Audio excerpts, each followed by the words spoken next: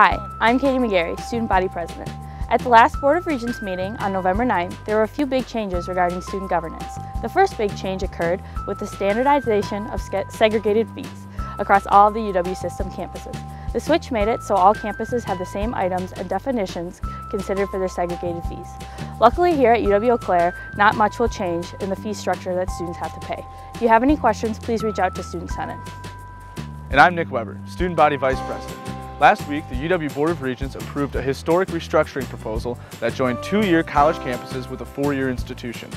For us, this means that on July 1st, UW-Barron County will be joined with UW-Eau.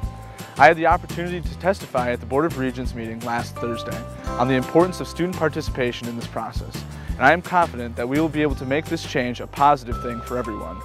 Even though we are just getting started with the implementation process, please feel free to reach out to us, the Student Senate, with any questions or concerns you may have.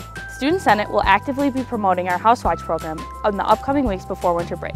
If students are leaving their off-campus housing, they will have the option to sign up with the City of Eau Claire Police Department. This will put your address on a list for the police to make sure that they are watching your property while you're back at home. This will make sure the police are able to respond if there is suspected illegal activity. And Student Senate hopes that everybody has a fun and safe Thanksgiving break. And remember, blue golds fly together.